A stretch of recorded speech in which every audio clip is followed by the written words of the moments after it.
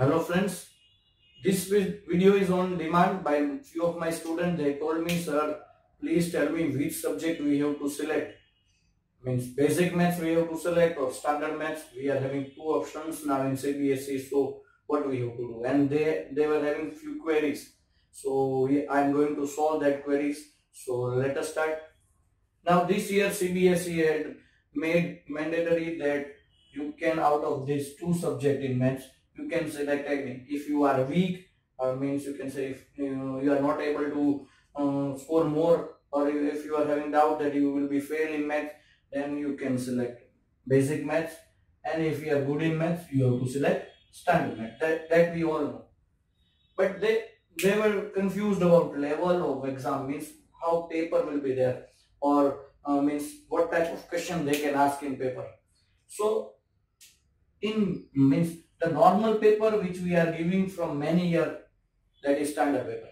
Means every year what type of questions are coming, that are going to come in this year also, but that in standard maths. What will be there in basic maths? In basic maths, they are going to ask simple questions. Means you can say generally, if you are having distance formula, section formula, and area of triangle formula in chapter number 7, coordinate geometry.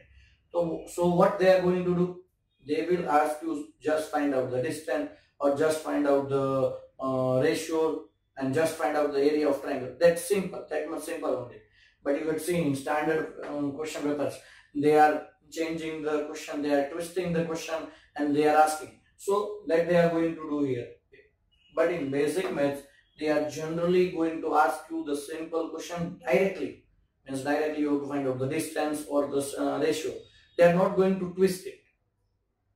So all questions will be simple, and syllabus will be same as both. In both the cases, syllabus will be same. NCERT textbook will be on only the syllabus, and the level of these questions will be so simple. Simple means it is related with your NCERT textbook only. They are not going to twist any question, and everything they are going to keep that much simple, so that students can give answer, or basic things only they can ask.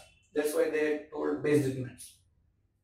But in standard, I told you that they can ask you anything, or they can twist the question, and they can ask you as you are giving the examination. As students, you can see the paper of students who had given examination of 2017, 18 or 18, 19. Now selection. What you want to select means what really you need to select. If you want to go in science stream with maths, or if you want to go in commerce stream with maths, then you have to select this. Or if you want to go in engineering, after 10th also you can go in engineering in diploma courses. So at that time you have to select this standard maths.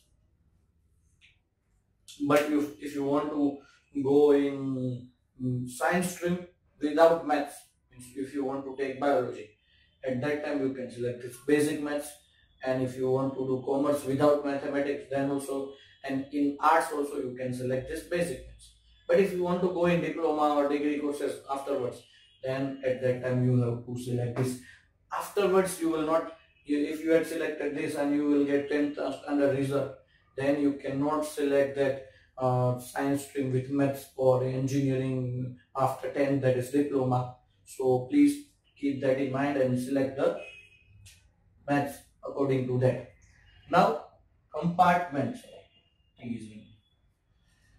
If you had taken selected basic maths, and if you are failed, or if you are getting compartment, then after 2 or 3 months you can give compartment exam.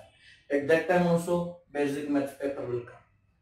But if you had selected standard math, and if you got compartment, or if you got fail in that, then there is an option that after that second, means in compartment exam you can select basic or standard, whatever you want to. You can change that, but after compartment.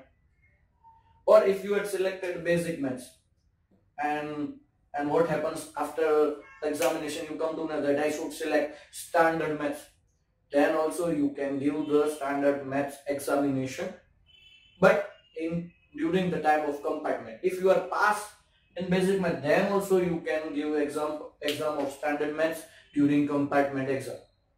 So you can afterwards also you can give examination of standard math, but during compartment, so that result will be separate from this result of overall result. So please take care on all this in your mind and select the subject which you want to take. Thank you so much for watching my video. If you like it, please subscribe to my channel.